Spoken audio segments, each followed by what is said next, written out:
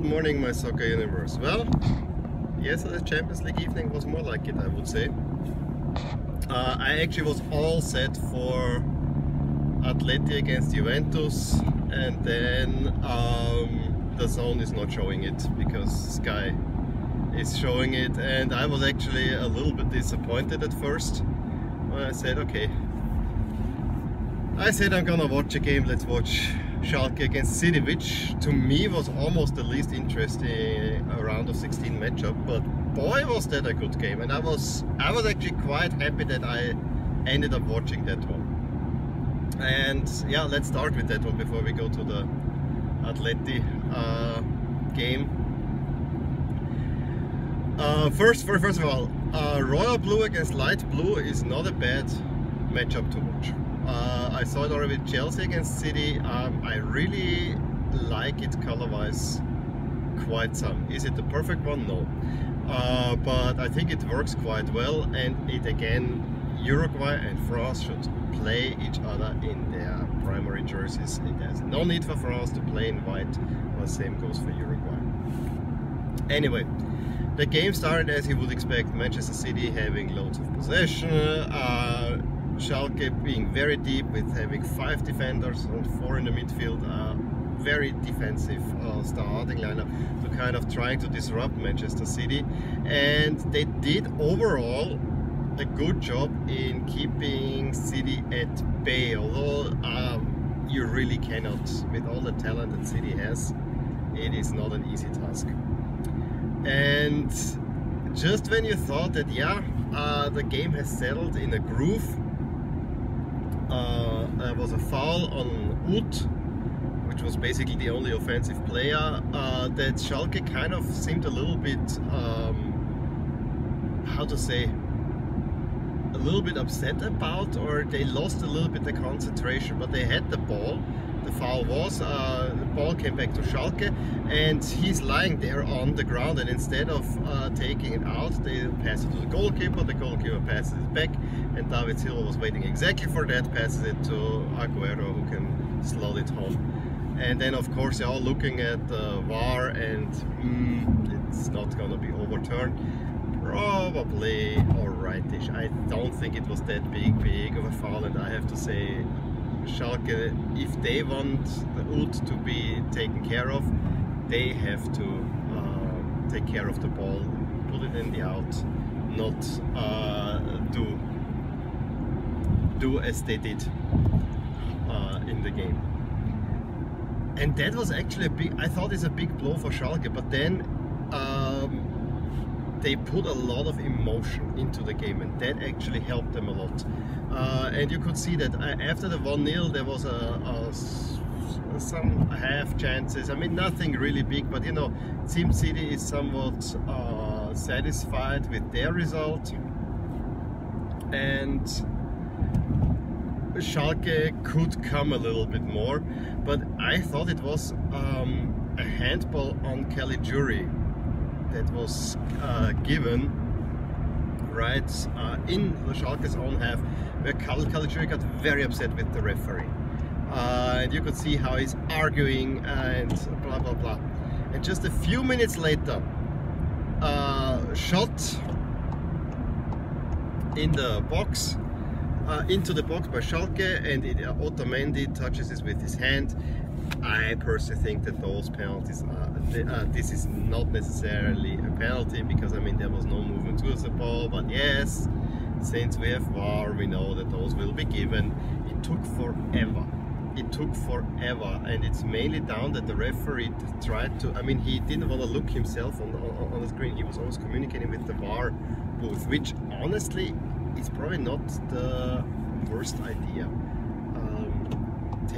Have people in the booth make the call for the referee, because the referee walking out, I think it takes a lot of time. So I personally like this, that he is communicating with the VAR booth and they can make the decision for him, because I mean, after all, they are a refereeing team, and only if they are uncertain let the referee go out.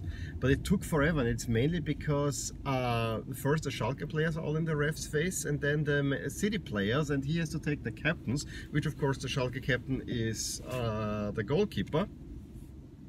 And until he has it sorted out and gives the penalty, it took a good 4 minutes.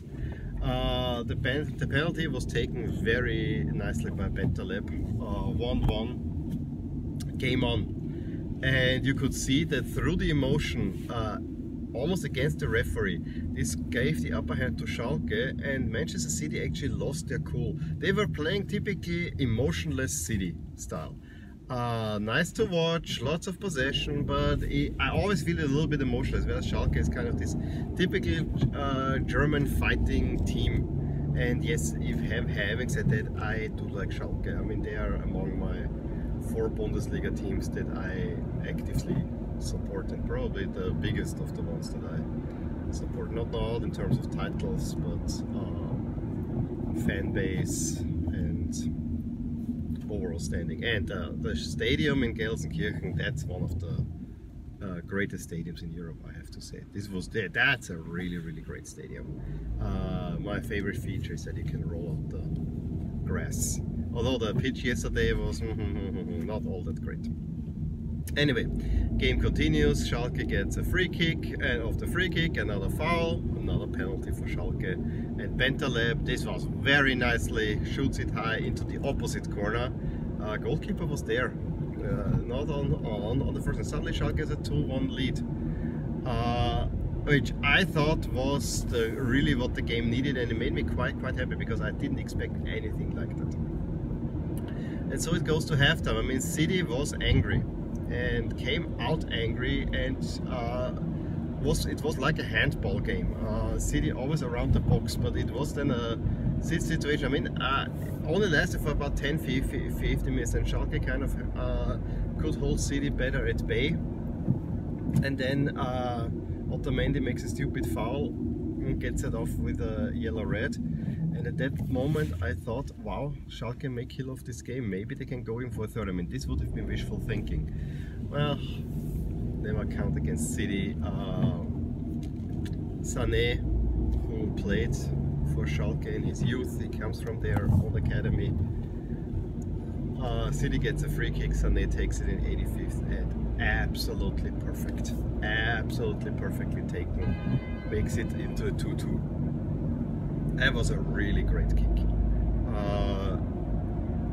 As much as I was unhappy about it being being converted, once you watch it, there is really nothing that anyone can do about that kick, honestly. And yeah, I thought, okay, 2-2, what can I do? Maybe, yeah, but Schalke better take that result and take it home. But you could see City smelled the blood in the water, and yeah, they used kind of a lapse of concentration in Schalke's defense. Was a big kick of Ederson that was misjudged, and suddenly Sterling is alone in front of the goalkeeper, makes it a 93-2. Great game.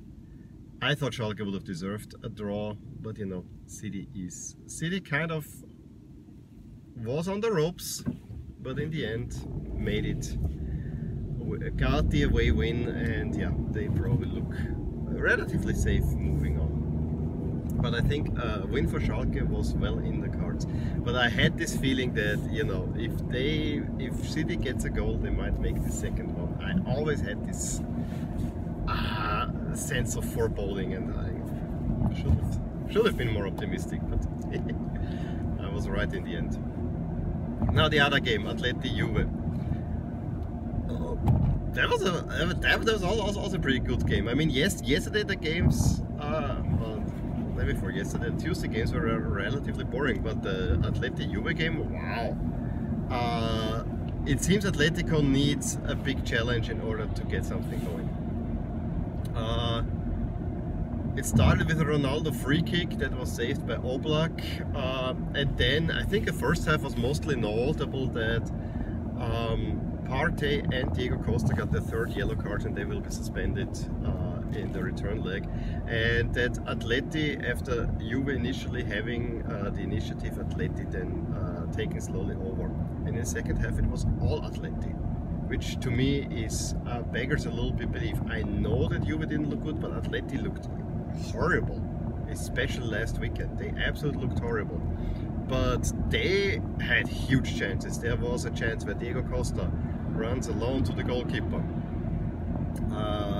just watches the finish. Griezmann, I think, that was next. Again, alone to the goalkeeper, wants to lob it and it goes to the bar. Then Morata seemingly scores his first goal against Juventus. I mean, we all know that when Juve made it 2015 to the final, Morata was their big striker. Gets the goal, but he shoves away Bonucci, so the goal is taken away by VAR. In that moment, I think everyone in Atletico's camp thought VAR is the worst thing ever. But then Atletico makes the breakthrough through Jimenez, a defender. I think it was in the 78th or something like that. And just a few minutes later, Godin, the other defender, gets the second goal. Absolute crazy. I mean, the place is going nuts, and you know, the game, the final is being played in Atletico Madrid's home stadium, so that adds to the drama. That Juve cannot get more going, honestly, was to me a big surprise. I really thought, I mean, Juve, the Champions League is all that they're thinking about these days. That's why they got Ronaldo. You don't need Ronaldo to win another Scudetto. I mean, for that you could have kept Higuain. No, it was the Champions League, and rather disappointing. Bernardeschi had a great chance to make it 2-1, but overall, I have to say, from what I could tell, Juventus did not show up and was overwhelmed by Atletico Madrid. And yeah, it's again La Liga, unfortunately. I mean, I love Serie A, but it shows again La Liga supersedes Serie A quite comfortably. It's not so close. The Premier League always tends to get the edge over Serie A teams, but La Liga, it's way more obvious. So yeah,